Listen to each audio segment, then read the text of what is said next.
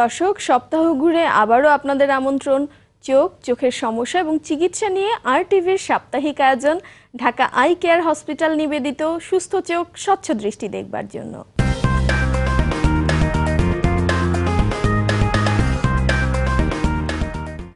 আপনাদের সঙ্গে পুরো অনুষ্ঠানের সঞ্চালকের ভূমিকায় রয়েছি আমি ডক্টর শর্মিন সুমি এবং বিজ্ঞ আলোচক ও পরামর্শক হিসেবে রয়েছেন চোখের চিকিৎসার দীর্ঘদিনের স্বনামধন্য চিকিৎসক, যার সুনিপুণ হাতের ছোঁয়ায় চোখের চিকিৎসা পেয়েছে নতুন এক মাত্রা। যিনি চিকিৎসাকে কেবল চিকিৎসা হিসেবে না দেখেন সেবার দৃষ্টিতে। সেই সুপরিচিত চিকিৎসা ব্যক্তিত্ব ঢাকা আই কেয়ার হসপিটালের চিফ কনসালট্যান্ট ল্যাসিক, ফ্যাকো ও গ্লোকোমা বিশেষজ্ঞ doctor Harunur Rashid sir. Sir, আপনাকে স্বাগত জানাচ্ছি আমাদের আজকের অনুষ্ঠানে। ধন্যবাদ। কেমন আছেন স্যার? ভালো আছি। দর্শক, দৃষ্টিশক্তির নানাবিধ সমস্যা এবং তার প্রতিকার নিয়ে ধারাবাহিক এই অনুষ্ঠানের আজকের পর্বে আমরা আলোচনা করব বয়সজনিত চোখের সমস্যা বা দৃষ্টিশক্তির সমস্যা নিয়ে এবং তার চিকিৎসা নিয়ে। চলুন যাওয়া যাক আলোচনায়। স্যার, আমরা সবাই জানি যে বয়স একটা অনিবার্য সত্য কথা, সেই সাথে বয়সের সাথে সাথে কিছু সমস্যাও হয় দৃষ্টিশক্তিতে। তো আপনার কাছ থেকে প্রথমেই জানতে চাই, সাধারণত কি কি ধরনের সমস্যা হয়ে থাকে? ধন্যবাদ। দেখুন, সময়ের সাথে সাথে সবই বদলায় শরীর, বদলায় মন। চোখও তার ব্যতিক্রম কোনো কিছু নয়। জি জি। দেখুন, সৃষ্টির অমোঘ নিয়মে একজন মানুষ তার শৈশব, কৈশোর, যৌবন, এমনকি মধ্যবয়স পেরিয়েই বার্ধক্যে উপনীত হয়। এটি জীবনের একটি স্বাভাবিক পরিণতি। সময়ের সাথে সাথে শরীরের প্রায় প্রতিটি অঙ্গ প্রত্যঙ্গেই পরিবর্তন পরিলক্ষিত হতে থাকে। আর এই পরিবর্তনের ঢেউ এসে পড়ে আমাদের পঞ্চেন্দ্রিয়ে। চোখই প্রথম পঞ্চেন্দ্রিয় যেখানে সময়ের সাথে সাথে পরিবর্তন পরিলক্ষিত হয়। হতে পারে সেটি স্বাভাবিক পরিবর্তন, আবার হতে পারে সেটি অসুখের পর্যায়ে। চোখের ভিতরে স্বাভাবিক যে পরিবর্তনগুলো হয় তার মধ্যে বয়স যখন 40-এর কাছাকাছি যায় তখন মানুষের কাছে দেখতে সমস্যা হয়, যেটাকে আমরা চালসে বা প্রেসবায়োপিয়া বলি। এছাড়া চোখের ছানি পড়া, এমনকি চোখের শুষ্কতা। আর অসুখের মধ্যে যে জিনিসগুলো পড়ে সেগুলোর মধ্যে রয়েছে চোখের চাপজনিত গ্লোকোমা রোগ, চোখের বার্ধক্যজনিত রেটিনার ক্ষয় এবং চোখের ডায়াবেটিস জনিত জটিলতা। আচ্ছা, বেশ অনেকগুলো সমস্যা হয়, আমাদের আসলে সবার জানা ছিল না এত কিছু সমস্যা। ভিডিও দিয়েও দর্শকদের আমরা সেটা বুঝিয়ে দিতে পারি। অবশ্যই, খুব ভালো হয়। লক্ষ্য করুন, এটি আমাদের চোখের একটা মডেলের একটা ভিডিও। বাইরের থেকে আলো আমাদের চোখের ভেতরে প্রবেশ করে। সামনে কর্নিয়া, তারপরে পিপল, লেন্স, রেটিনার কেন্দ্র যেটাকে বলে ম্যাকুলা, এবং পাশে রয়েছে রেটিনার পেরিফেরি, এবং পেছনে রয়েছে অপটিক স্নায়ু, যার মাধ্যমে চোখের সমস্ত তথ্য মস্তিষ্কে পৌঁছে যায়। অর্থাৎ বয়স বাড়ার সাথে সাথে আমাদের চোখের যে কেন্দ্রে যে পিপল বা তারারন্ধ্র থাকে, স্বাভাবিকভাবে যেটা আলোতে গেলে সংকুচিত হয়, অন্ধকারে গেলে প্রসারিত হয়, ফলে অন্ধকারে আমাদের দেখতে সুবিধা হয়। বয়স বাড়ার সাথে সাথে সেই পিপল বা তারারন্ধ্র ছোট হয়ে যায়, ফলে আমাদের কম আলোতে দেখতে অসুবিধা হয়। ফলে একজন বৃদ্ধ মানুষ আলো থেকে যখন অন্ধকারে যান তার অ্যাডজাস্টমেন্টে তার সময় লাগে। এছাড়া আপনি শুনে অবাক হবেন যে একজন 20 বছরের তরুণের কোনো লেখা পড়তে যে পরিমাণ আলোর প্রয়োজন হয়, 60 ঊর্ধ্ব একজন মানুষের তার চাইতে 3 গুণ বেশি আলোর প্রয়োজন হয়। এছাড়া আমাদের চোখের ভেতরের যে স্বচ্ছ প্রাকৃতিক লেন্সটা সেটাও হলুদ হতে থাকে। আর যেটা বললাম যে কাছে পড়তে সমস্যা শুরু হয়ে যায়। আচ্ছা, অনেকগুলো নতুন ইনফরমেশন আমরা পেলাম। স্যার, আরেকটা ব্যাপার আপনি অবশ্য বললেন যে চালসে ব্যাপারটা, আমরা বিভিন্ন সময় গল্প সাহিত্যেও পেয়েছি চালসে শব্দটা, যেটা প্রেসবায়োপিয়া বলা হয় মেডিকেলের ভাষায়। এই ব্যাপারটা তো খুবই কমন, যেহেতু এটার সম্পর্কে আপনার কাছ থেকে জানতে চাই আমরা। সেটা আমরা একটা মডেল দিয়ে বুঝিয়ে দিই। দেখুন, আমাদের চোখের ভেতরে একটি স্বচ্ছ প্রাকৃতিক লেন্স রয়েছে। জি। এই লেন্সটি স্বাভাবিকভাবে স্থিতিস্থাপক। আচ্ছা। অর্থাৎ এটি তার আকার পরিবর্তনের মাধ্যমে আমাদের কাছে দেখতে সাহায্য করে। বয়স বাড়ার সাথে সাথে এই লেন্সটি তার স্থিতিস্থাপকতা হারাতে থাকে, ফলে আমাদের কাছে দেখতে সমস্যা হয়। রোগীরা আজকাল প্রায়ই আমাদের কাছে আসেন এই ধরনের অভিযোগ নিয়ে যে আজকাল আমার মোবাইলের নাম্বারগুলো দেখতে সমস্যা হচ্ছে। গ্রাম থেকে গ্রামের মায়েরা এসে বলেন যে আজকাল শুয়ে সুতা ঢোকাতে অসুবিধা হচ্ছে, কেউ বলেন চাল বাছতে অসুবিধা, মাছের কাঁটা দেখতে অসুবিধা, কেউ কেউ বলেন যে আগে কম আলোতে পড়তে পারতাম কিন্তু এখন আর কম আলোতে দেখতে অসুবিধা হচ্ছে। আমরা একটা ছবি দিয়েই বুঝিয়ে দিই, দর্শকরা আরো ভালো করে বুঝতে পারবে। লক্ষ্য করুন, ছবিতে একজন ভদ্র মহিলা লেখাটাকে কত দূরে নিয়ে অথবা লেখা থেকে উনি পেছনে সরে এসে কষ্ট করে পড়বার চেষ্টা করছেন। এর খুব সহজ সমাধান হচ্ছে একটা পড়বার চশমা, যেটাকে বলে রিডিং গ্লাস। আচ্ছা, তো স্যার অনেককেই আবার দেখি যে হয়তো চশমার দোকানে চলে যায়, যে লেন্সগুলো, যে চশমাগুলো পাওয়া যায় সেগুলো রেডিমেড চশমাগুলো দিয়ে দেখছে, যেটাতে ভালো ফিল করছে সেটা নিয়ে নিচ্ছে। তো এটা আসলে কতখানি যৌক্তিক? না, এটা মোটেও যৌক্তিক নয়, কেননা বাজারে যে রিডিং গ্লাসটা পাওয়া যায় দুই চোখের পাওয়ার একই রকম থাকে। অনেকেরই কিন্তু দু চোখের পাওয়ার দু রকম। আবার অনেকেরই দূরের কিছু পাওয়ার আছে, বিশেষ করে দূরে যদি অ্যাস্টিগম্যাটিজম থাকে, সিলিন্ডার পাওয়ার থাকে, এবং সেটা যদি চশমাতে না দেওয়া হয় তাহলে কিন্তু চোখের উপরে অনেক চাপ পড়ে। এবং এছাড়া এই বয়সে অনেকেরই চোখে নানান ধরনের সমস্যা হয়। আমাদের কাছে রোগীরা ঠিকই চশমার জন্য আসেন, কিন্তু আমরা চোখের ভালো করে দেখি যে চোখের চাপজনিত গ্লোকোমা আছে কিনা, ডায়াবেটিস জনিত জটিলতা হচ্ছে কিনা, ছানি পড়ছে কিনা। সুতরাং আপনি শুনে অবাক হবেন যে আমাদের কাছে সামান্য স্বাভাবিক চোখের চশমার পাওয়ার পরীক্ষা করতে এসেই একজন বিশেষজ্ঞের কাছে একজন রোগী প্রথমবারের মতো জানতে পারেন যে তার চোখে ছানি পড়া শুরু হয়েছে, বা তার চোখের চাপজনিত গ্লোকোমা হচ্ছে, বা তার চোখে ডায়াবেটিস জনিত জটিলতা হয়েছে, বা তার ডায়াবেটিস আছে। সুতরাং আমি মনে করি আরেকটি বিষয় রয়েছে যে অনেক সময় রোগীরা কিন্তু জানেন না যে রিডিং গ্লাসটা নিলে তাকে কোন দূরত্বে রেখে পড়াশোনা করা উচিত। কারণ আপনি জানেন যে আমাদের বই পড়ার বা টেবিলের যে দূরত্ব এবং কম্পিউটার মনিটরের দূরত্ব কিন্তু এক নয়। অর্থাৎ এই পুরো ব্যাপারটা একজন বিশেষজ্ঞের কাছে এলে একজন রোগী উপকৃত হন। কারণ এই 40 বছরেই তো শুধু কাছের পড়বার না, চোখের অসুখগুলো তো সাধারণত এই 40 বছরের দিকে শুরু হয়। আচ্ছা স্যার, আপনার আলোচনা থেকে আসলে চমৎকারভাবে বের হয়ে আসলো যে 40 বছরটা একটা মাইল ফলকের মতো, যেটা তাকে অনেক ধরনের পরিবর্তনের সম্মুখীন সে হতে যাচ্ছে। তো আবার তো ছানিও এই সময়ে পড়া শুরু হয়, আপনার কাছ থেকে জানতে পারলাম। তো ছানির চিকিৎসা ব্যবস্থাটা কি ধরনের? দেখুন, এই যে লেন্সটির কথা বললাম, যে লেন্সটি তার স্থিতিস্থাপকতা হারাতে থাকে, হলুদ হতে থাকে, এই লেন্সটি এক পর্যায়ে ঘোলা হয়ে যায়। এটি চোখের ছানি। আমার মনে হয় একটা ছবি দিয়ে বুঝিয়ে দিই, দর্শকরা আলো ভালো করে বুঝবেন যে আমাদের চোখের ভেতরের এই যে লেন্সটি দেখেন ঘোলা হয়ে গেছে, ইংরেজিতে এটাকে আমরা বলি ক্যাটারাক্ট। এর পরের ছবিতে আমরা দেখব যে দেখুন ভদ্র মহিলার ডান চোখের যে লেন্সটি অল্প ঘোলা হয়েছে, ফলে সেটিকে ধূসর বর্ণ লাগছে, এটাকে বলে অপরিপক্ক ছানি। কিন্তু বাম চোখটি লক্ষ্য করুন একেবারে মুক্তোর মতো সাদা হয়ে গেছে, এটাকে বলে পরিপক্ক ছানি। এর পরের ছবিতে আমরা দেখব যে ছানির একমাত্র চিকিৎসা হচ্ছে এই ঘোলা লেন্সটাকে বের করে নিয়ে এসে চোখের ভেতরে একটা পরিষ্কার লেন্স বসিয়ে দেওয়া। এই লেন্স বসানোর পুরনো যে পদ্ধতি, সেখানে প্রায় 12 থেকে 14 মিলিমিটার জায়গা কাটতে হতো, আস্ত ছানিটাকে বের করে আনা হতো, ইনজেকশন লাগতো, ব্যান্ডেজ লাগতো, কালো চশমা পরতে হতো। আর বর্তমানে ফ্যাকো মেশিনের মাধ্যমে ছানিটাকে আমরা এখন ছোট ছিদ্র করে বের করে নিয়ে এসে চোখে লেন্স বসিয়ে দিই। নিচের ছবিতে লেন্সটি লক্ষ্য করছেন লেন্স বসানোর পরে। এর পরের ছবিতে আমরা দেখব এই ভদ্র মহিলার, লক্ষ্য করুন যে বাম চোখে তার ছানি ছিল, কিন্তু ছানিটাকে বের করে নিয়ে এসে একটা পরিষ্কার কৃত্রিম লেন্স বসিয়ে দেওয়া হয়েছে, এবং ডান চোখের ছানিটি অবশিষ্ট রয়েছে, যেটি ফ্যাকো সার্জারির অপেক্ষায়। অর্থাৎ কিছুদিন পরে উনি ওনার ডান চোখটি ফ্যাকো সার্জারি করে লেন্স বসাবেন। অর্থাৎ এটি হচ্ছে ছানির চিকিৎসা, আধুনিকতম চিকিৎসা। মানে নতুন ভাবে প্রাকৃতিক যে ঘোলা লেন্সটা সেটা বদলে আমরা একটা লেন্স দিচ্ছি, নতুন লেন্স। এই লেন্সের কি কোনো ধরনের পার্থক্য আছে বা কোনো ধরনের প্রকারভেদ আছে? নিশ্চয়ই আছে, আমরা ছবি দিয়ে আমরা বুঝিয়ে দেই। লেন্স মূলত দু ধরনের, শক্ত লেন্স এবং নরম লেন্স। এই লেন্সের মাঝখানে যে গোলাকার যে জায়গাটা, সেটাকে বলে অপটিক, এখানেই পাওয়ারটা থাকে, এটার মাধ্যমে আমরা দেখি। আর সাইডে যে জায়গাটা রয়েছে এটাকে বলে হ্যাপটিক, এটাকে লেন্সটিকে তার জায়গায় ধরে রাখে। বাম দিকের যে লেন্সটা এটা শক্ত লেন্স, ডান দিকেরটা হচ্ছে নরম লেন্স।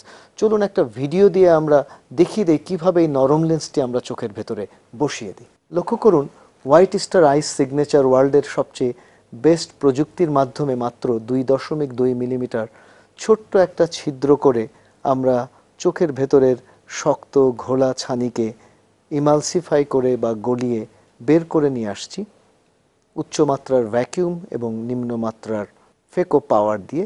এটি সেই নরম লেন্স। সাদা কার্টিজের মধ্যে প্রবেশ করানোর পরে স্বয়ংক্রিয়ভাবে ভাঁজ হয়ে যাওয়ার পরপরই আমরা চোখের ভেতরে বসিয়ে দেব। লক্ষ্য করুন লেন্সটি ধীরে ধীরে চোখের ভেতরে প্রবেশ করানো হচ্ছে এবং ধীরে ধীরে লেন্সটির ভাঁজ খুলে চমৎকারভাবে ঠিক চোখের মাঝখানে বসে যাচ্ছে, এবং তারপর পরই চোখের জেল ম্যাটেরিয়ালটা আমরা বের করে নিয়ে আসি। এটা করতে সময় লাগে মাত্র 10 মিনিট, কোনো রকম রক্তপাত হয় না, সেলাই লাগে না, ইনজেকশন লাগে না, কোনো ব্যান্ডেজ লাগে না। একজন রোগী আসেন, অপারেশনের পরপরই বাসায় চলে যান। আমরা অল্প সময়ের মধ্যে খুব ছোট্ট একটা ভিডিওর মাধ্যমে পুরো ছানির অপারেশনটা দেখে ফেললাম। তো আমরা আশা করি এর মাধ্যমে দর্শকের মন থেকে অনেক ভয় চলে যাবে। তো এই আপনি বলছিলেন শক্ত লেন্স, নরম লেন্স, তো এই দুই লেন্সের মধ্যে কি কোনো ধরনের কোয়ালিটির চেঞ্জ আছে? এই বিষয়টি নিয়ে আপনার সাথে আমরা কথা বলবো, তবে ছোট্ট একটা বিরতি নেবার পর। দর্শক, ঢাকা আই কেয়ার হসপিটাল নিবেদিত সুস্থ চোখ স্বচ্ছ দৃষ্টি অনুষ্ঠানে আলোচনা হচ্ছে বয়সজনিত চোখের সমস্যা এবং তার প্রতিকার নিয়ে।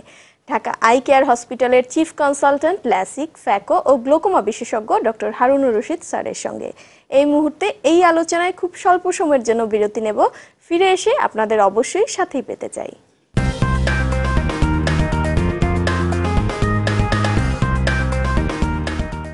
আবারও ফিরে এলাম ঢাকা আই কেয়ার হসপিটাল সুস্থ চোখ স্বচ্ছ দৃষ্টি অনুষ্ঠানে।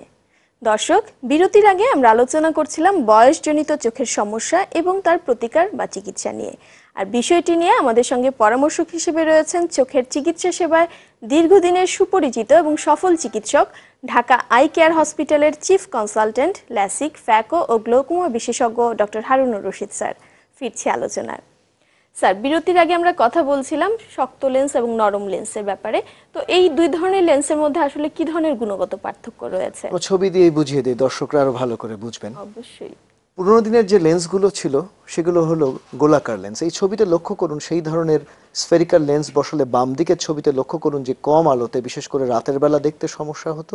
এরপরের ছবিতে আমরা দেখব যে টরিক লেন্স এবং মাল্টিফোকাল লেন্স। প্রচলিত যে লেন্স সেখানে একটা পাওয়ার থাকে, কিন্তু মাল্টিফোকাল লেন্সে দূরে, মাঝে, কাছে পাওয়ার থাকাতে আমাদের কাছে পড়তে সুবিধা। টরিক লেন্সে অনেকের চশমাতে সিলিন্ডার পাওয়ার থাকে, সেই পাওয়ারটি এই লেন্সে থাকলে আমাদের দূরের পাওয়ারটাও সন্নিবেশিত হলে আমাদের দূরে, মাঝে, কাছে পরিষ্কার দেখা যায়। আচ্ছা, তাহলে আসলে অনেক পার্থক্য রয়েছে, বুঝতে পারলাম আমরা। তো অনেক সময় আপনার কাছে আমরা ছবিও দেখলাম যে একজন রোগী, তার এক চোখ একেবারে ঘোলা সাদাটে হয়ে আছে। অনেকেই অপেক্ষা করে যে ছানি পড়েছে কিন্তু আরেকটু ম্যাচিউর হোক। তো আসলে এটা কি কতখানি যৌক্তিক? আমরা ভিডিওতে দেখিয়েছি যে ছানিটাকে মেশিনে টুকরো করে ভেঙে বা গলিয়ে বের করে নিয়ে আসছি। যত দিন যায় ছানি শক্ত হয়, অপারেশনের ঝুঁকি জটিলতা বেড়ে যায়। আচ্ছা। আমরা ছবি দিয়েও বুঝিয়ে দেই। যারা একটু দেরিতে ছানি অপারেশন করে, হঠাৎ করে ছানির কারণে চোখের চাপ এতটাই বৃদ্ধি পায়, তখন ছানিজনিত গ্লোকোমা হয়, যেটাকে লেন্স ইনডিউসড গ্লোকোমা বলে। এত তীব্র ব্যথা যন্ত্রণা হয় যে দ্রুত চিকিৎসা না নিলে সেই চোখটি চিরতরে নষ্ট হয়ে যায়। অর্থাৎ দেরিতে ছানি অপারেশন করা মোটেও সঠিক নয়, কোনোভাবেই উচিত নয়। তো স্যার, আরেকটা ব্যাপার, যে বয়সের সাথে সাথে অনেক কিছুই ক্ষয় হয়, আপনার কাছ থেকেই শুনছিলাম। তো রেটিনারও নাকি ক্ষয় হয়, আসলে ব্যাপারটা কি? দেখুন, সামগ্রিকভাবে সারা বিশ্বব্যাপী অন্ধত্বের প্রধানতম কারণ চোখের ছানি হলেও উন্নত বিশ্বে, বিশেষ করে আমেরিকা, অস্ট্রেলিয়া এবং কানাডাতে অন্ধত্বের প্রধানতম কারণ হচ্ছে বার্ধক্যজনিত রেটিনার কেন্দ্র, যেটাকে আমরা ম্যাকুলা বলি, সেই ম্যাকুলার ক্ষয়। আমরা ছবি দিয়ে বুঝিয়ে দিলে দর্শকরা ভালো করে বুঝতে পারবেন। এটি আমাদের চোখের রেটিনার কেন্দ্র, যেটাকে আমরা ম্যাকুলা বলি। বাম দিকে লক্ষ্য করুন, সেটি দু ধরনের, একটা ড্রাই বা শুষ্ক রেটিনার ক্ষয়, সেখানে হলুদ দানাদার বিক্ষিপ্ত বস্তু জমা হয়েছে, এবং ডান দিকে ছবিতে লক্ষ্য করুন যে রেটিনার কেন্দ্রে দুর্বল অস্বাভাবিক রক্তনালিকা সমূহ রক্তক্ষরণ ঘটাতে ওয়েট এআরএমডি বা ভেজা রেটিনার ক্ষয় হয়েছে। ফলে একজন রোগী, তার কেন্দ্রের দৃষ্টিটা ব্যাহত হয়েছে। তিনি যখন কোনো দিকে তাকান তখন তার মাঝখানে তিনি কালো ছোপ দেখতে পান। এরপরের ছবিতে আমরা দেখব অ্যামসলার চার্ট আমরা দিই। বাম দিকে লক্ষ্য করুন, অনেকগুলো বর্গাকৃতির চার্ট রয়েছে এবং মাঝখানে একটা কালো ফোঁটা রয়েছে। ডান দিকে লক্ষ্য করুন, যাদের এই বার্ধক্যজনিত ম্যাকুলার ক্ষয় হয়েছে, তারা যখন এই চার্টের দিকে তাকান, লক্ষ্য করুন যে বর্গাকৃতির ঘরের যে বাহুগুলো আঁকাবাঁকা যেমন হয়েছে, এবং রেটিনার যে কেন্দ্র, এই চার্টের যে কেন্দ্র, সেখানেও কালো একটা স্পট পড়ে গেছে। আচ্ছা, তাহলে এটাই হচ্ছে আমাদের এই সময়ের সমস্যা। তো আরেকটা ব্যাপার, যে বয়সের সাথে সাথে অনেকেই নাকি চোখ শুকিয়ে যায়। তো এই চোখ শুকানো বা ড্রাই আই ব্যাপারটা কি? সেটা আমরা ছবি দিয়ে আমরা বুঝিয়ে দিই। দেখুন, আমাদের চোখের চতুর্দিকে বিভিন্ন গ্রন্থি সমূহ রয়েছে যেখান থেকে অশ্রু নিঃসৃত হয়। স্বাভাবিকভাবে আমরা পলক ফেলি মিনিটে 15 বার, সেটা যখন কমে 5-এর নিচে চলে যায়, চোখ শুষ্ক হয়ে যায়। ফলে আমরা চোখে কৃত্রিম অশ্রু আমরা ব্যবহার করতে বলি। পলক ফেলার পাশাপাশি আসলে চোখের কৃত্রিম অশ্রুর মধ্যে ইলেকট্রোলাইটস, নিউট্রিয়েন্টস, ভিটামিনস, ভালো ভালো উপাদান থাকে, দিলেই চোখ সতেজ থাকে। ও স্যার, আমরা চাই আমাদের দর্শকরা অসুখ হওয়ার আগেই তার থেকে সচেতন থাকুক। তো এই উদ্দেশ্যে আপনি যদি একটু বলে দেন যে কি কি খাবার খেলে চোখের এই অসুখগুলো থেকে দূরে থাকতে পারবেন? চোখের অসুখের সাথে ভিটামিনের খুব সম্পর্ক, বিশেষ করে ভিটামিন এ। আচ্ছা। তো ভিটামিন এ আমরা পাই গাজর থেকে, মিষ্টি আলু, মিষ্টি কুমড়া এবং অ্যাপ্রিকট বিদেশে পাওয়া যায়, খুবই জনপ্রিয়। এই ছবিতে লক্ষ্য করুন যে ভিটামিন এর প্রাণীজ উৎস মুরগির কলিজা, গরু বা খাসির কলিজা, দুধ এবং মাখন। এর পরের ছবিতে আমরা দেখব আঁশযুক্ত সবুজ শাকসবজি, বিশেষ করে পালন শাক, ব্রোকলি, মটরশুঁটি বা বাঁধাকপি থেকে আসে। এর পরের ছবিতে দেখব যে লুটিনের খুব গুরুত্বপূর্ণ সোর্স হচ্ছে ডিম, ভুট্টা, লেটুস পাতা এবং অ্যাভোক্যাডো। এই অ্যাভোক্যাডো ফলটা বিদেশে খুব প্রচলিত। এছাড়া আম, পাকা পেঁপে এবং পেস্তা বাদাম। এর পরের ছবিতে আমরা দেখব যে বায়োফ্ল্যাভিনয়েডস, এই অ্যান্টিঅক্সিডেন্টগুলো পাওয়া যায় বিভিন্ন সাইট্রাস ফুড, যেমন লেবু, আঙুর, রাস্পবেরি, ব্লুবেরি এগুলোতে, এবং গ্রিন টি বা ব্ল্যাক টি, এখানে প্রচুর পরিমাণে বায়োফ্ল্যাভিনয়েডস পাওয়া যায়। এর পরের ছবিতে আমরা দেখব যে ওমেগা 3 ফ্যাটি অ্যাসিডস, বিশেষ করে স্যামন মাছ, টুনা মাছ এবং আমাদের বাংলাদেশের পদ্মার ইলিশ মাছ। এর পরের ছবিতে আমরা দেখব যে অন্য সোর্স থেকেও আমরা ওমেগা 3 ফ্যাটি অ্যাসিড পাই, যেমন ফ্ল্যাক্সিড অয়েল বা তার সিডস এবং আখরোট এবং ফিশ অয়েল। এর পরের ছবিতে আমরা দেখব যে ভিটামিন সি খুব গুরুত্বপূর্ণ, সবুজ বা লাল ক্যাপসিকাম, স্ট্রবেরি, টমেটো, বিভিন্ন ধরনের লেবু এবং কিউই খুবই জনপ্রিয় একটি ফল, বিদেশে পাওয়া যায়। চীনা বাদাম এবং চীনা বাদামের যে মাখন, যেটাকে আমরা পিনা বাটার বলে থাকি, এবং অ্যামন্ডস, যেটাকে আমরা কাঠবাদাম বলি। আর ডান দিকে লক্ষ্য করছেন যে সানফ্লাওয়ার সিডস, এখানে প্রচুর পরিমাণে ভিটামিন ই পাওয়া যায়। এর পরের ছবিতে আমরা দেখব যে জিঙ্ক, সেটা আমরা লাল মাংস থেকে, দই থেকে বা গোটা শস্য দানা, নিচে বাম দিকে, এবং ডান দিকে ছবিতে লক্ষ্য করছেন বিভিন্ন ধরনের বিচি বা সিডস, যেমন শিমের বিচি, এগুলোতে প্রচুর পরিমাণে জিঙ্ক থাকে। অর্থাৎ vitamin A, C, E, zinc, lutein এবং বায়োফ্ল্যাভিনয়েডস, এটা চোখের ছানি প্রতিরোধ করে, বার্ধক্যজনিত ম্যাকুলা বা রেটিনার ক্ষয় প্রতিরোধ করে। আচ্ছা, আমাদের প্রকৃতিতেই আসলে অনেক ধরনের উপকরণ আছে যেগুলো আমরা নিয়মিত খেলে আমরা অনেক অসুখ থেকে বাঁচতে পারি। আচ্ছা স্যার, আমরা আসলে রক্তের চাপ, রক্তের প্রেশার, ব্লাড প্রেশার অনেক সময় শুনি, কিন্তু চোখের যে চাপ হয় সেটা আসলে অনেকেই জানে না। তো চোখের চাপটা কি, এবং এটা থেকে আমরা শুনলাম আপনার কাছ থেকে যে গ্লোকোমা রোগ হয়, এই ব্যাপারটা কি এবং সেটা আমরা ছবি দিয়ে আমরা বুঝিয়ে দিই, দর্শকরা ভালো করে বুঝবেন। আমাদের চোখের ভেতরে অ্যাকুয়াস হিউমার নামক জলীয় পদার্থের উৎপাদন এবং নির্গমনের মধ্যে যখন ভারসাম্যহীনতার সৃষ্টি হয়, চোখের পেছনে অবস্থিত অপটিক স্নায়ু মারাত্মকভাবে ক্ষতিগ্রস্ত হয়, সেটাই হচ্ছে গ্লোকোমা রোগ। এর পরের ছবিতে আমরা দেখব যে ফলশ্রুতিতে আমাদের যে দৃষ্টির পরিসীমা সংকুচিত হয়ে যায়, শেষের দিকে এসে আমাদের কেন্দ্রের দৃষ্টি অবশিষ্ট থাকে, পার্শ্ব দৃষ্টি আক্রান্ত হয় এবং এক পর্যায়ে পুরোপুরি দৃষ্টি লোপ পায়। এটি হচ্ছে গ্লোকোমা রোগ। আচ্ছা, এই গ্লোকোমা শনাক্ত কিভাবে করা যায়? যেহেতু গ্লোকোমা রোগের সাথে চোখের চাপের সম্পর্ক, সঠিকভাবে চোখের চাপ পরিমাপ করবার জন্য আমরা নন কন্ট্যাক্ট টনোমেট্রি উইথ প্যাকিমেট্রি ব্যবহার করি। আপনি শুনে খুশি হবেন যে আমাদের ঢাকা আই কেয়ার হাসপাতালে যত রোগীরা আসেন, শিশু থেকে শুরু করে বৃদ্ধ, সকলেরই আমরা চোখের চাপ পরিমাপ করি। আমরা এর পরের ছবিতে দেখছি যে হামফ্রে ভিজুয়াল ফিল্ড অ্যানালাইসিস, গ্লোকোমাতে যেহেতু পার্শ্ব দৃষ্টি আক্রান্ত হয়, সেই দৃষ্টির পরিসীমা দেখবার জন্য আমরা এই ফিল্ড অ্যানালাইসিস বা দৃষ্টির পরিসীমা পরীক্ষা করি। এর পরের ছবিতে আমরা দেখব যে অপটিক্যাল কোহেরেন্স টোমোগ্রাফি, এটা যুগান্ত সৃষ্টিকারী পরীক্ষা, যার মাধ্যমে অপটিক স্নায়ুর যে ক্ষতি সেটা আমরা প্রাথমিক পর্যায়ে নির্ণয় করতে পারি। এর পরের ছবিতে আমরা দেখব যে আল্ট্রাসাউন্ড বায়োমাইক্রোস্কোপি, এর মাধ্যমে বন্ধ কোণ বিশিষ্ট গ্লোকোমাতে চোখের সামনের প্রকোষ্ঠের যে কোণটি, সেটি সরু হয়ে যাচ্ছে কিনা, বন্ধ হয়ে যাচ্ছে কিনা, সেটা আমরা বের করতে পারি। এটিও যুগান্ত সৃষ্টিকারী পরীক্ষা এবং এটিও বাংলাদেশে ঢাকা আই কেয়ার হাসপাতালে আমরা প্রথম নিয়ে আসি। আচ্ছা, বেশ অনেক নতুন নতুন ধরনের পরীক্ষা নিরীক্ষা হচ্ছে এখন দেখতে পাচ্ছি আমরা। তো এর চিকিৎসা ব্যবস্থাতে কি নতুন কোনো কিছু আছে বা কিভাবে আপনারা চিকিৎসাটা দিয়ে থাকেন? সেটাও ছবি দিয়ে বোঝায়। দেখুন, গ্লোকোমা চিকিৎসার মূল ভিত্তি হচ্ছে যে চোখের ড্রপের মাধ্যমে চাপ কমিয়ে আনা। ড্রপের মাধ্যমে চাপ কমিয়ে না আসলে আমরা বাম দিকে লক্ষ্য করছেন যে লেজার প্রযুক্তির মাধ্যমে, সেটির মাধ্যমে চোখের চাপ না কমলে ট্রাবেকুলেক্টমি অপারেশনের মাধ্যমে, এবং ডান দিকের ছবিতে দেখছেন প্রয়োজনে ড্রেনেজ ইমপ্ল্যান্টের মাধ্যমে চোখের চাপ আমরা কমিয়ে নিয়ে আসি। ও আচ্ছা। তো স্যার, বয়সের সাথে সাথে বিভিন্ন ধরনের সমস্যার সাথে ডায়াবেটিসও ইদানিং আমরা অনেক বেশি পাই। তো ডায়াবেটিস হলে কি চোখের উপর কোনো ধরনের কোনো অসুখ তৈরি করতে পারে বা সমস্যা তৈরি করতে পারে? দেখুন, ডায়াবেটিস চোখে বহুমাত্রিক জটিলতা সৃষ্টি করে। তার মধ্যে সবচেয়ে গুরুত্বপূর্ণ হচ্ছে ডায়াবেটিস জনিত রেটিনার জটিলতা। সেটা আমরা ছবি দিয়ে বুঝিয়ে দেই যে আমাদের চোখের রেটিনা সংবেদনশীল যে জায়গা, বাম চোখে লক্ষ্য করছেন একটি স্বাভাবিক রেটিনা, উপরে ডান দিকে লক্ষ্য করছেন যে ডায়াবেটিস রেটিনাতে আক্রান্ত করার ফলে রেটিনাতে রক্তক্ষরণ হয়েছে, চর্বি জাতীয় পদার্থ জমেছে, আমিষ জাতীয় পদার্থ জমেছে। নিচে ছবিতে লক্ষ্য করছেন যে রেটিনাতে রক্তক্ষরণ হয়েছে এবং সেই রক্তক্ষরণ রেটিনার সামনের ভিট্রিয়াস প্রকোষ্ঠতে প্রবেশ করাতে ভিট্রিয়াস হেমোরেজ হয়েছে মাঝখানের ছবিতে। এবং ডান দিকের ছবিতে লক্ষ্য করুন, সেখান থেকে একটি সংঘবদ্ধ স্কার যখন রেটিনাকে সামনে টেনে এনেছে, সেটাকে বলে রেটিনাল ডিট্যাচমেন্ট।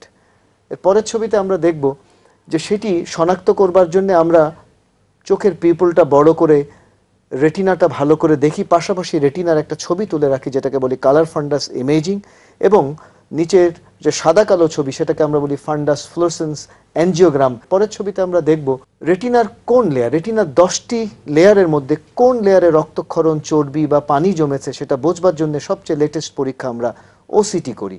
অর্থাৎ এভাবেই আমরা ডায়াবেটিস জনিত রেটিনার জটিলতা প্রাথমিক পর্যায়ে শনাক্ত করতে সক্ষম হই। তাহলে এই ডায়াবেটিক রেটিনোপ্যাথির চিকিৎসাটা কি?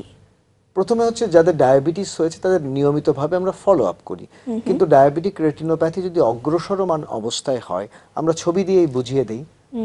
তাহলে আমরা চোখের ভেতরে NT-VEGF যে ইনজেকশন লুসেন্টিস আছে সেটা আমরা চোখের ভেতরে দেই।